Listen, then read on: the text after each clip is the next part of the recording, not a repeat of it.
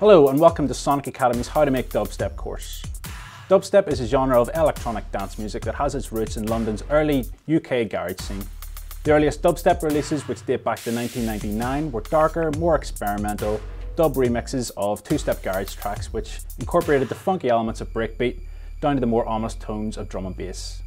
Bringing it back to 2010, dubstep has progressed to a more full-on experience with in-your-face distorted bass lines and synth parts, drum rhythms which are heavily influenced by offbeat triplets, and the whole thing is then finished off with a massive ground-shaking sub-bass. So put your hoods up and get ready to dance double time as we prepare to transport you to the London underground scene and have a listen through the track we're about to make.